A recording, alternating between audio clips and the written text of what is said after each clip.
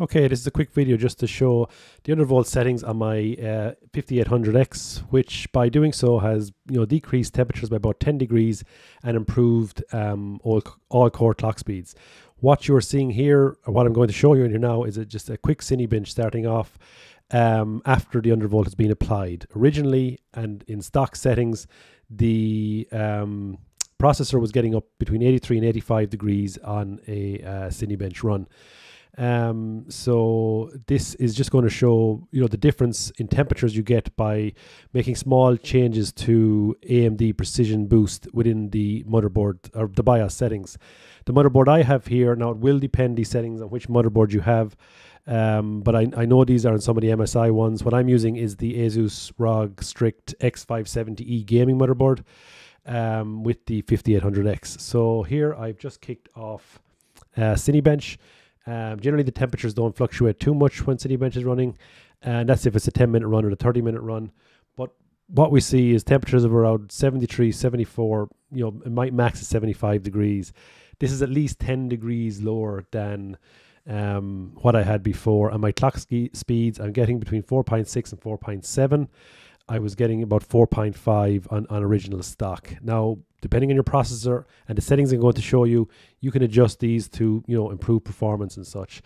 As you see here, even my fans, they're not even running at max at this stage, because I'm keeping it under that 80 degrees mark, which is where I want to be, and getting performance that's better than stock. So I've run this test a number of times. I've tested a few of the different settings, and for your processor you'll need to do the same.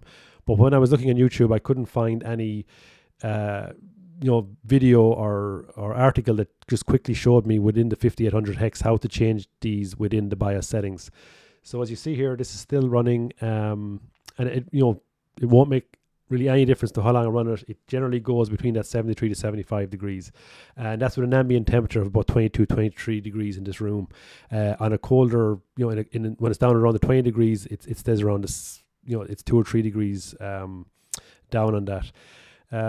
So keeping an eye on wattages, keeping an eye here. I use HW monitor. It's a good one to keep an eye on your cores and your max and min temps. Okay, so let's go into the BIOS and look at the settings we're using here. So this is the BIOS for the X570E Asus motherboard. Originally, when I was looking in here and from reading articles online, I thought it was in the AI tweaker, because there is a section here for, if I scroll down, Precision Boost Overdrive. I assumed it was in there. I do these settings, but it's actually not within this motherboard. And again, this could be different for each motherboard, but it's in advanced. And then we go down to AMD overclocking. These are the settings we're going to want to change.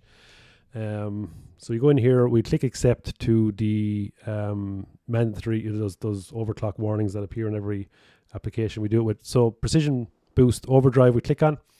Now within here, we want to set Precision Boost Overdrive to advanced. Originally would be on auto. To do this undervolt, we're going to click on advanced. For PBO limits, your default setting will probably be auto. On that, we want to change it to manual. When the manual mode, we'll be allowed to change these 3 settings. So for the PBT limit, I would test between 120 and 125. Now this is using an AIO cooler.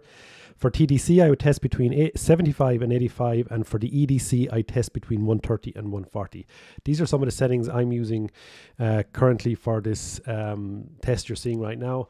So we see the 120, the 75, and the 130. Just to know, if you have this on disable, and the curve we're going to set in a minute, what that would do is increase performance, but keep temps the same. That's the power of the undervolt, depending on how good your processor is. If you're not happy with your temps, but also want to get a bit of increase in your performance, we would set those PBO limits. So the actual option to where to apply the undervolt to the processor is going to be down here in the curve optimizer, and in here you want to set the curve optimizer to all cores. You want the all core optimizer sign to be negative, and in here you want the magnitude. This value should be tested at 10, 20 and 30 being the max. And that adjusts the curve of the processor, which in turn will increase performance and reduce temperatures, especially with these limits set. So, you know, have a test, try some options. So the main thing you want to do is the curve optimizer negative, set your value at 10, 20 or 30. If you just test a Cinebench and that run, you will notice increased performance at roughly the same temperature rate. If you're not happy with your current temperatures and want to reduce those, you set those PBO limits to manual and try some of the settings I'm showing you here now. So these just to show you, because I couldn't find them an easy video on YouTube. This is just showing you where those settings are. So just to note, the final values I ended up using after much testing was PBT at 120, TDC at 85, and EDC at 130. So listen, I hope you enjoyed the video, and you know, best of luck with your undervolt overclocking settings journey that this will take you on.